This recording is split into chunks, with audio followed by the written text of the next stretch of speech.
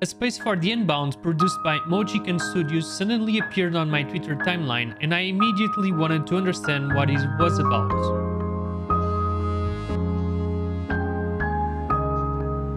But at first glance starts out as a touching title that smells like the 90s, evolves into a story with dark contours mixed with supernatural powers, which addresses the lives of two teenagers with a strong connection in a city located in Indonesia.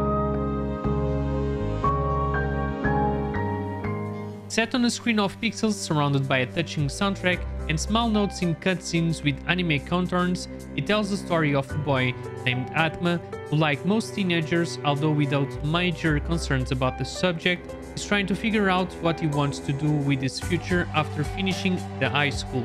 Raya, his girlfriend, on the other hand, is quite methodical and decides to make a bucket list of activities to do with him. On that list are activities like going to the movies, having a party and inviting all of their friends, among others.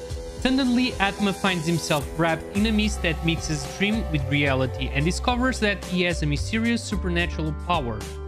With the help of a red book, he manages to delve into the minds of people disturbed by traumas in order to help them overcome that less positive moment. This space dive ability will be one of the most defining mechanics throughout this title. Raya also has powers, albeit quite different. Raya can change reality, transport herself to other places, or, for example, levitate objects and even people. All of this sounds very interesting until it gets to the point where the powers used by Raya begin to affect not only her, but the entire city. The inhabitants begin to behave strangely, certain locations seems to have some kind of glitch alternating between parallel realities, and even a rift begins to open in the sky of this peculiar location. Is this real life or just a dream? Atma will be the crucial point in answering all these questions, while trying to keep everything around from collapsing. While the story becomes interesting as time goes by, its gameplay begins to gain somewhat repetitive contours between activities. In the end, the gameplay involves a lot of exploration, going through elements of visual novel and small moments where it is necessary to click on the right keys at the right times. The main problem here is the fact that there are quite a few moments of exploration separated between running from one side to the city to the other one, where the main objective is the search for the necessary elements to overcome the present problem. While on paper this is an interesting idea, it is rather tedious to go from one screen to another as an errand boy. There are positive moments during this rush, characters to meet, cats to pet and name, bottle caps to collect, among others. But the feeling of boredom is still very present, especially in Chapter 3, which is by far the slowest in its development. It never becomes a difficult game.